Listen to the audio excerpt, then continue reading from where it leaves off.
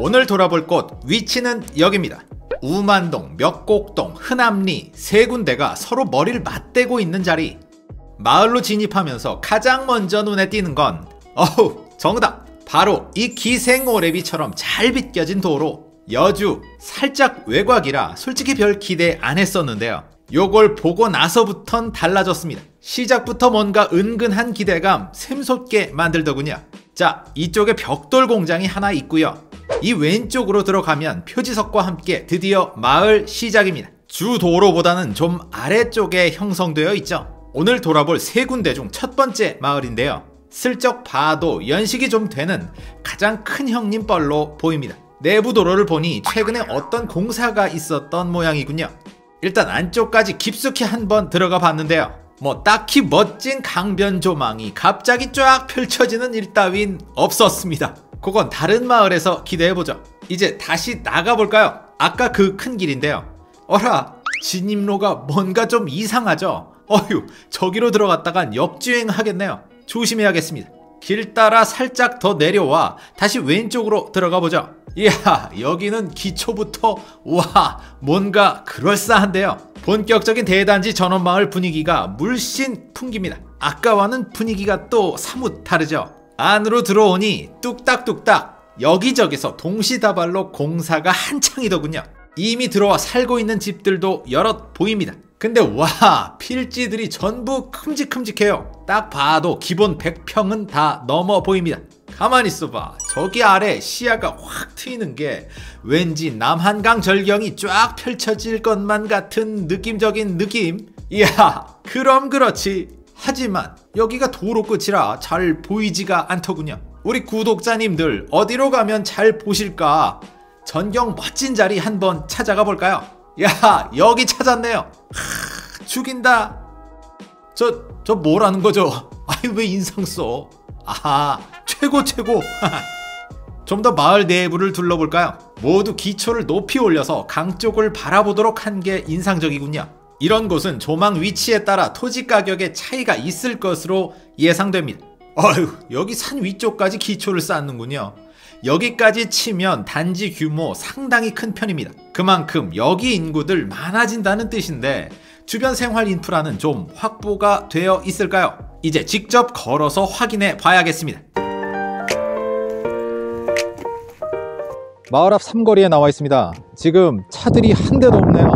그리고 보시다시피 평야지대라 바람이 상당히 거셉니다. 이렇게 쭉 따라서 돌면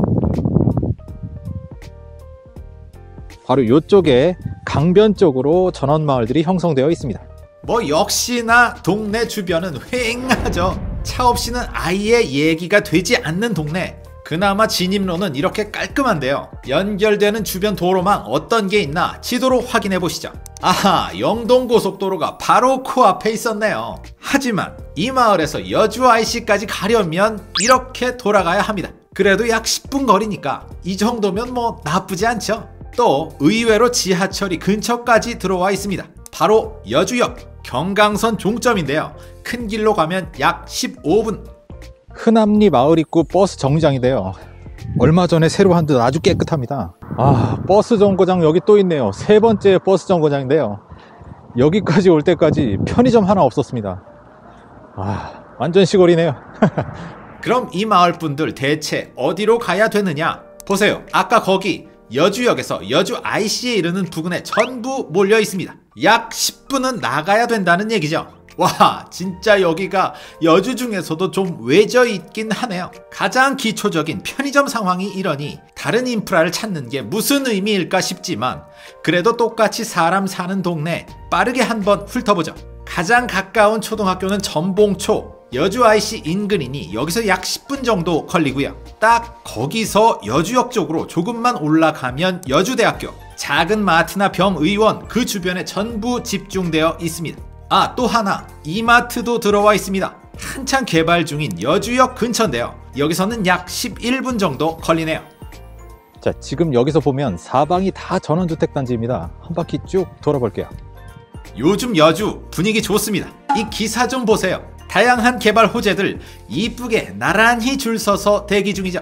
하지만 아쉽게도 다 딴 동네 얘기. 모두 아까 열심히 살펴본 여주역 주변 상황입니다. 보시다시피 요 근처는 없어. 그저 이렇게 전원마을 타운하우스가 지금보다 더 많이 형성되어 갈 뿐이죠. 하지만 실망하긴 이릅니다. 바꿔 말하면 그 얘긴 투자, 호재 같은 걸 떠나 이 주변은 오직 전원마을, 그 니즈만큼은 확실하게 챙겨줄 수 있다, 요렇게 해석할 수도 있지 않나 싶네요. 이번에도 역시 제가 느낀 점 간단하게 정리해볼까요? 먼저 장점은 이렇습니다. 또한 아쉬운 단점은 이렇습니다. 다음 편도 여주, 여기와는 좀 더 다른 분위기의 동네로 가보죠. 그럼 여기까지 주거독립 만세!